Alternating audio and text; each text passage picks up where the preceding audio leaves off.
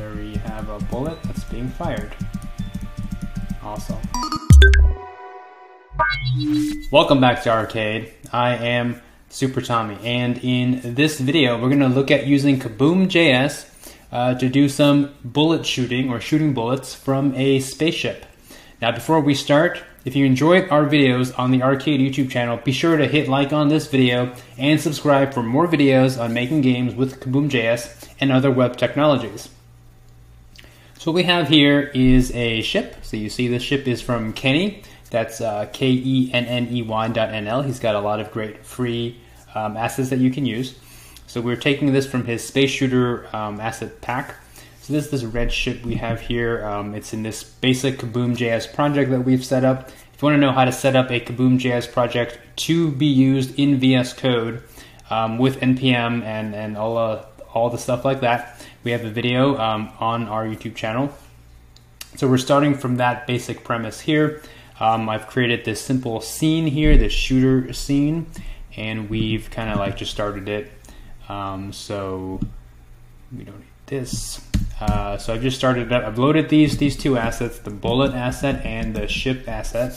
And so that's in this public folder under assets. So that's where we have this red ship loaded. So in our shooter scene here, just go small. In our shooter scene here, we have the ship. So it's made up of a sprite using the ship key. It's got a position in the middle of the screen. It's got a rotation set at 0. And then its origin at the center. And then we have this key down left and right that's just going to rotate the ship left and right. So I'll just show you here. If I press the arrow keys for right, I move clockwise. If I press left, I move counterclockwise. So with that, we're gonna go from here and create or add the code here so that we can shoot these bullets out of the front of the ship. So the front of the ship is gonna vary depending on where the ship has rotated. So we're gonna want to fire it from here when the ship is facing this way, fire it from here when the ship is facing this way. So the first thing to note is when we start from rotation 0, so that's angle 0, it's facing right, so like 90 degrees right. That's where 0 is, and this is just going to make the math a lot simpler. If this is 0, so it's going to be 0, 90, 180, 270, back to 360. So if you have assets that are facing up, for example, I think if you download this ship from Kenny, it starts facing up. Just rotate it graphically so that this is what the image is when it's when it's normal, so that it's facing right when it's normal. So that's what 0 is. So if we change this, it'll change the actual rotation. So we're gonna start at 0. All right. So the first thing we need to know here is we need to get the vector so that we can place a bullet where the ship is facing. The vector depending on where or which way the ship is facing based on the angle. So we need a angle to vector to function. And now to do that, we're gonna do that in this video. We're gonna make this function here, we'll call this angle to vec2, and we're gonna create out a Kaboom vec2 out of this. So what we want to do is given an angle, convert number. So this is also in TypeScript, but if you're using JavaScript, just ignore the type.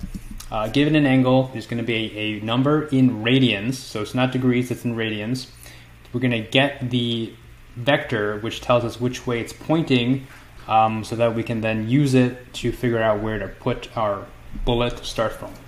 So to do that, we want to get the x component of our vector, which is going to be the cosine of this angle. So math.cosine to get that, and then for y, I've got notes here, math.sine angle, and then we're going to return a vector2. So this is a vector2 from Kaboom, so let's just put that here. So here we're doing object destructuring on the Kaboom context, that's K.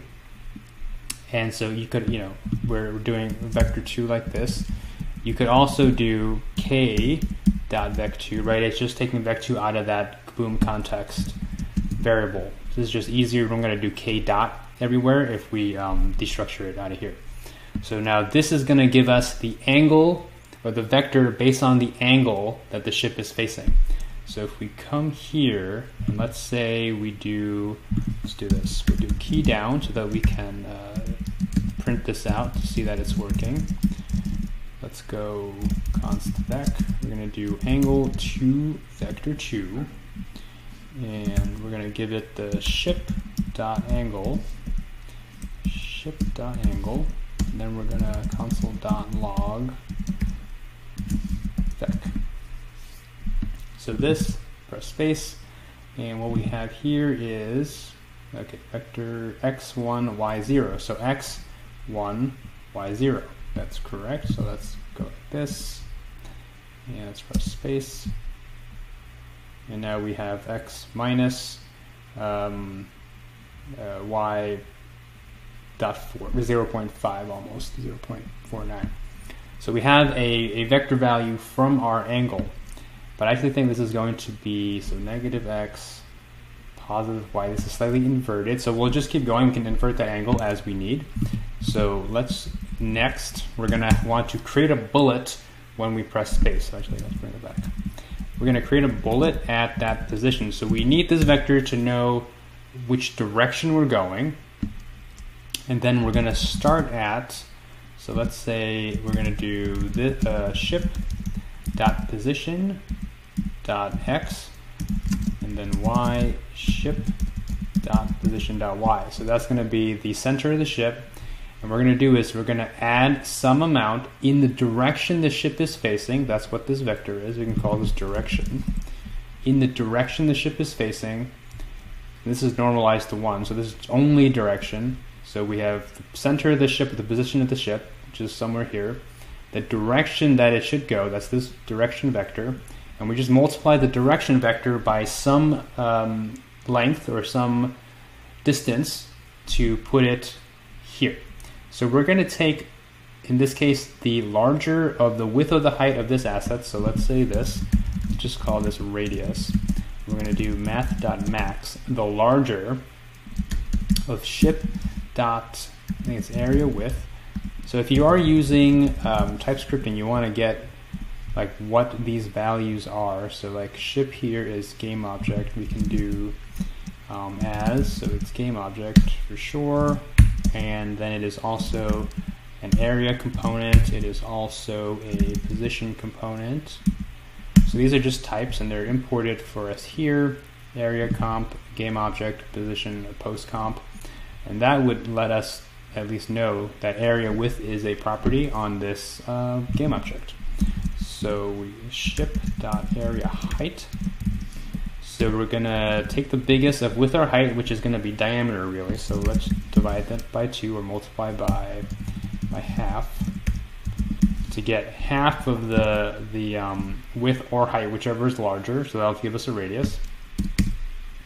And then we can do ship.position.x is going to be plus equals the direction, right? So like we are the point where the ship is, we know the direction it's facing, that's the direction vector, times the distance we want to put the bullet. So that's going to be times radius. And let's go here, ship.y plus equals, I spelled radius wrong, radius. Direction.y times radius. So this is going to be, I don't want to change the ship position. Let's call this bx for the bullet and by. Okay, we're going to put something at that bx, by location. And so what we're going to put is another game object. So position, so bx, by, that's the bullet. And then we're going to give it a sprite, and I think it's called bullet. Let's check. Bullet, cool. Let's go back here. So this should at least show us something. So let's see what we got. Space. Oh, no, space. Okay, there it is. Right, I meant to do this. So x plus. So the ship x and the ship y. Let's try that again. there that is. So what we have here is, this is the top left is going to be where the XY, the origin of this sprite is. So we can set origin to center. All right, there we go. So that's, well, this is the basic case. So let's move this guy up, and we see that it's not quite right. So let's actually invert this angle when it comes here. Now this should be correct. That should be correct. That should be correct. And that should be correct. So there we go. Now we based on where the ship is facing, based on this angle, we can place a sprite in that location. So we can also have the bullet move. You know, what good is a bullet that doesn't move? So here, let's make another component. Let's call it bullet. And any custom component returns an object. There's an add and there's an update. So for add, we are going to just here destroy it for this demo purpose, but we'll do that afterwards. Let's do update. On update, we're going to move our bullet in the direction that it should be going. And so let's get that here. So that's Vx, Vy. So that's going to be the velocity of the bullet based on the direction that the ship is facing. So we shoot it here. It's going to continue going this way. So we're going to give it a velocity. And so velocity is going to be a vec2 Vx, Vy. And we are going to assume that our bullet here has a post component. So this is for TypeScript only. We're giving a type to this. You can also do, you know, game obj, because it is a game object. It is a game object. So this dot position dot x is going to be velocity dot x. We're going to move it. Dot y is going to be velocity dot y. Okay, so we have that. So if we come here and we do bullet, we want to give it a velocity that it's going to be traveling in. So that's going to be direction x. Let's just say it's going to go like that fast. Direction y, so that's 10, and direction y. So speed of 10 in the direction of the direction vector. That's dir. Now let's save this. Fire. That's firing way to go key down. We actually only want key press. So let's bring that up here. Key down is too many. Key press. Key press. Okay. So there we have a bullet that's being fired. Awesome. Okay, we're at 12 minutes. I'll give you another cool thing you can do is instead of having this key press here in this scene, you can even clean this up a bit more and add this as a custom component to our ship entity. So let's cover here. So this is our basic bullet, what I wanted to do. So you should, of course, destroy your bullets once they collide with something, or if they've traveled off screen. In this case, we're just gonna I'll just show you that this works. We're gonna destroy. Let's see.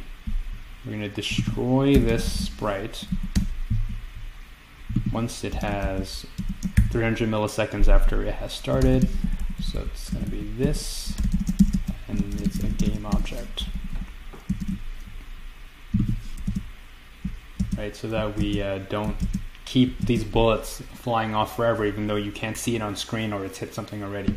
This is just a placeholder for if it's hit something or it's gone off screen, get rid of it.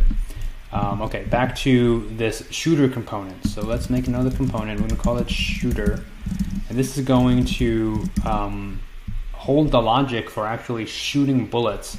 So basically this. So what we can do, add. So this add is called each time, or once the component is added to our ship, our entity. I just take this whole thing, cut that. I'm going to put it in add to register a listener. So now we need ship, but ship is just going to be this. And in this case, we know it's game object. We know it is rotation component. And we know it is area component and that it is position component. So if you did want to make this a little nicer looking, you can do something like, if you're using TypeScript, type ship ship, do that, and then we just call it ship here. Now we can do this, and this, and this. So basically replace all our references of all our ship variables with this. Cool. So now this is no longer going to fire, right? We remove that logic from our scene. Now we can just put it onto our ship entity as our shooter component. And here we are shooting bullets again. Awesome. All right, so that's it for this video. We went over how you can convert an angle to a directional vector, and then using that directional vector, determine where to place a bullet coming out of the front of the ship based on where it's facing, and then just moving that bullet in the world in the direction that it was shot from. And we moved our logic for shooting into a shooter component over here that we can then attach to any entity that we wanted to. So if you wanted to have, you know, turrets at the bottom that's not the player also shoot bullets, you can use it this way. Write the code one time, reuse it across multiple entities. All right, if you enjoyed this video, be sure to hit like and subscribe for more videos on making games on the web with all kinds of web technologies like Kaboom.js, Phaser.js, Clesius, and more.